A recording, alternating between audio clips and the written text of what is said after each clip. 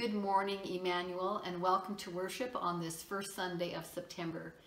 My name is Greta, and I am the worship coordinator here at Emmanuel.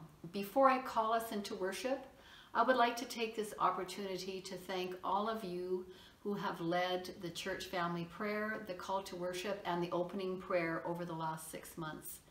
You have been a blessing as we have navigated through these unprecedented times, figuring out how to do online worship.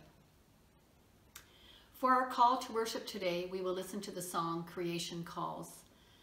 This familiar video highlights for us the words of Psalm 19 and asks the question, how can anyone say there is no God when all around us creation calls us to see His majesty over and over again?